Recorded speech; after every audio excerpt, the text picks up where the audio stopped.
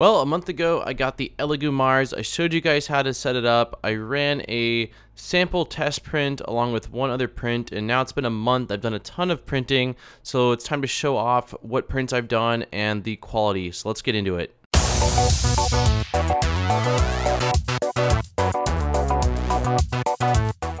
As always, huge thank you to my Patreon supporters. You guys are awesome. Stickers will be going out this week. Thank you, thank you, thank you. Seriously, you guys rock. So, the Elegoo Mars has been out of stock a lot, especially since I made that video and Uncle Jesse made his video, and there's been a few other YouTubers making videos as well.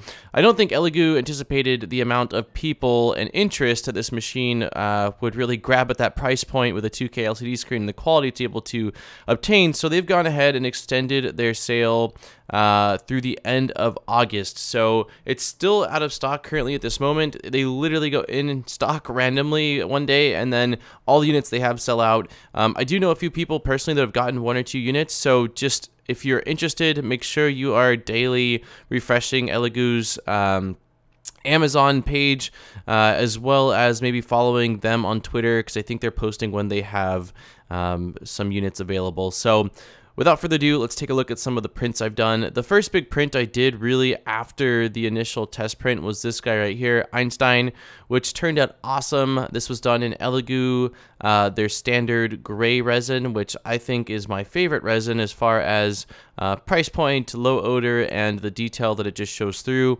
I also did some prints in their translucent red resin, which you'll see later on in the video, but just the details it was able to capture in his face were awesome.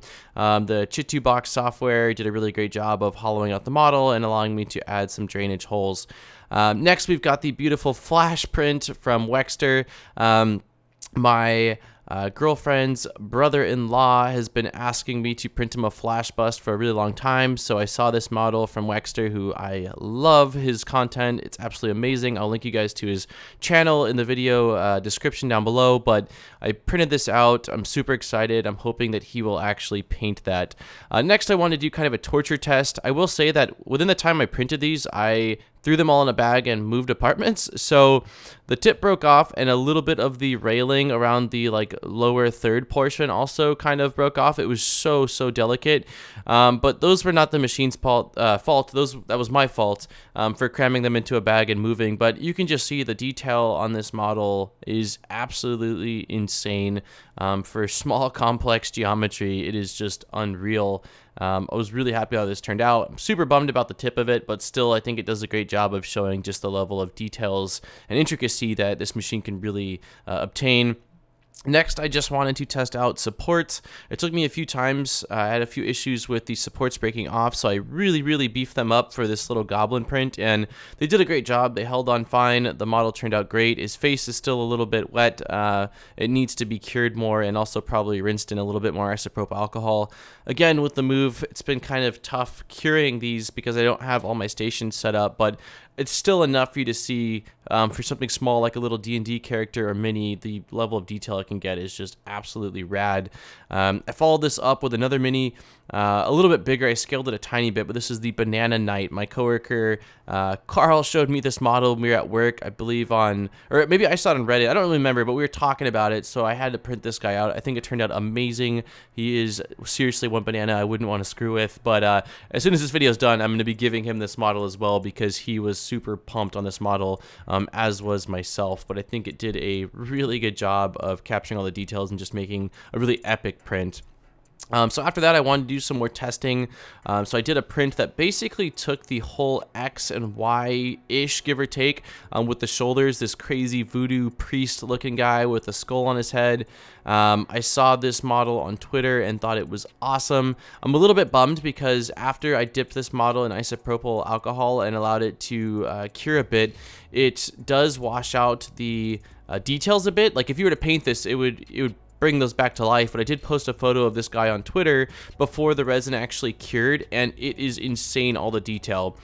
So after that, I followed it up with a print of Big Ben. Main reason on this was I wanted to print the full Z and see how well it performed, which it did also a fantastic job.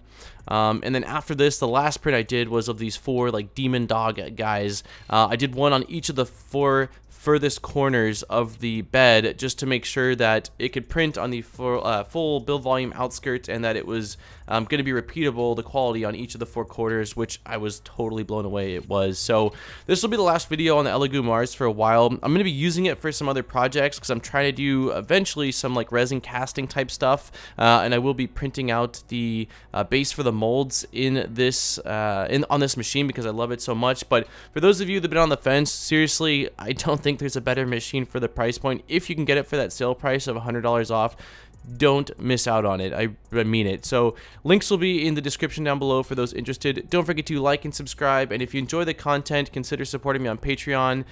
As always though, I really appreciate all of you guys. Thank you so much for supporting my channel by watching my videos and coming back every single week. And on that note, I am out, guys. This has been Daniel from ModBot, and I look forward to seeing you guys in my next video. Peace, guys.